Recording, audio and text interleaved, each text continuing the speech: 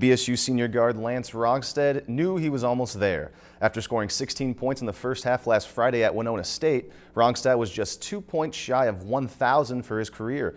Going into the game, he knew all he needed was 18 points, but in case he lost count during the action, his parents were in the stands to help him out. Rongstad knocked down a three-pointer early in the second half, which finally gave him enough points to eclipse the 1,000 mark.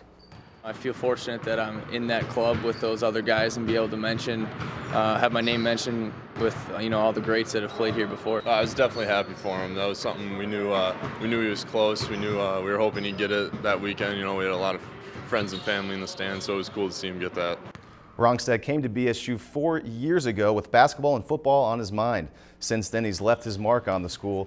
Rongstad's name is all over the BSU football record book, and now he's into the basketball book as the 16th player to reach 1,000 career points. It definitely makes me feel like I'm getting the most out of my college experience and being able to be involved with the city of Bemidji, being supported, getting to know a lot of the older guys that love coming to football games, basketball games. I think that's probably going to be my favorite part is the friends I've made through playing both sports.